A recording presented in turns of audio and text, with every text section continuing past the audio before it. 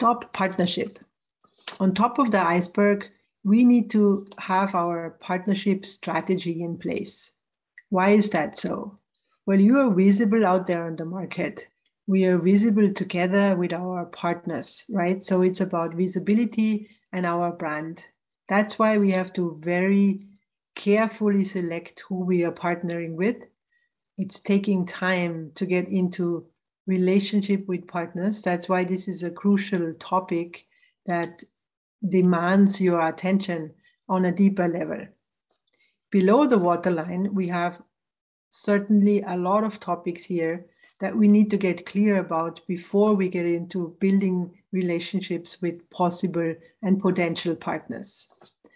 It's about shared ownership, shared IP. It's all the legal topics that are involved when you are starting to work with partners, agreements, different kinds of formats, types of partnerships. So there's lots of questions you have to get into to first understand what that actually means for you and the product or service that you are creating.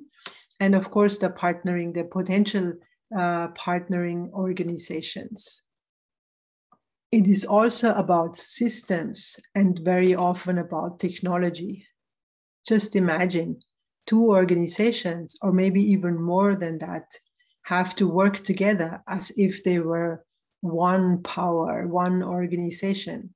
It's already difficult if you are a bigger business or organization to work together within your organizational boundaries. Now imagine you're going beyond that, and you have to have systems and technological systems in place to be able to execute, control, monitor, and just manage this relationship in a way that both sides will be happy with it.